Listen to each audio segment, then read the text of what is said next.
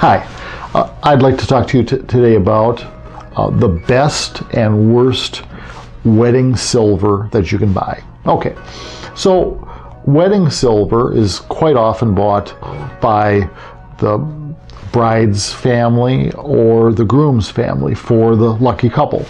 They get either sterling or stainless, or if they're a very lucky couple, both.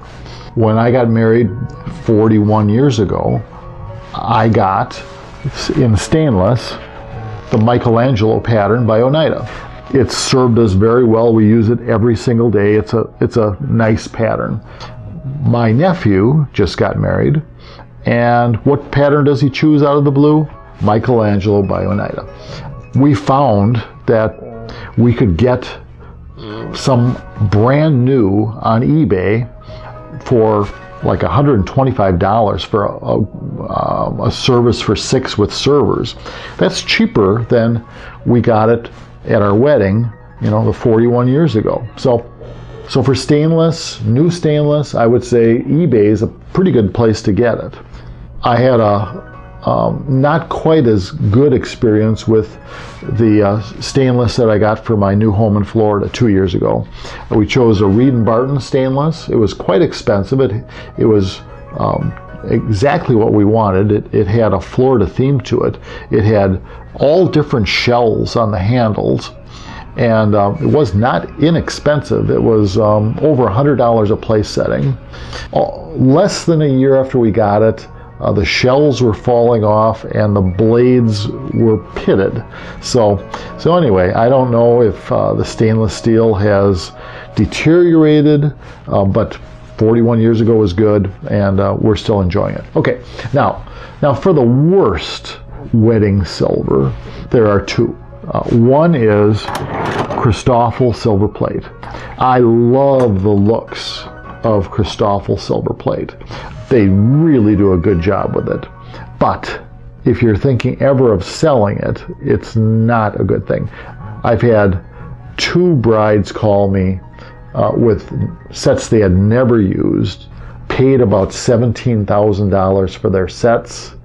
I offered $1,500, and they got many other offers, and mine was the best. Where with sterling, it's almost unheard of today where a person would get silver for their wedding and turn it back in later and not get more than they paid for it. If you were in my time, married in the 1970s, you would get 4 or 5 times, 400 or 500% of what you paid for it in today's market, because silver's gone from $4 an ounce up to $20, and that's carried the price of the flatware along with it. Another very poor buy is sterling from a retail store. I think it's terribly overpriced. For example, this Grande Baroque that we sell it for about $200 a place setting for a 4-piece. The price in the store, close to $1,000. 5 times more than you can buy it from matching service. Okay, and some brides say they want new silver. That is not a problem. We're amazed how many sets we're getting in that have never been used. In the last few days, I got a set of this Aegean weave gold, service for $14, never used. I got another set yesterday, English Onslow, beautiful set, service for $24, in the plastic wraps.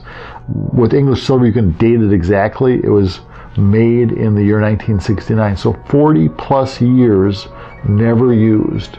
And again, very small percentage of the new price. Okay, so what patterns do I recommend? Well, the traditional ones are Grande Baroque, Francis I. Some others, Chantilly, of course, very popular. All of those are around $200 a place setting for a 4-piece.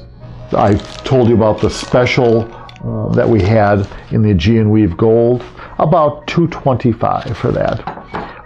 But if I was getting silver today, I would want something higher end because those deals are even better. So Acorn by Jensen.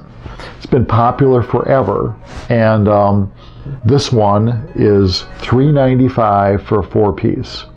And in the stores, it's like $1,900. So really good buy.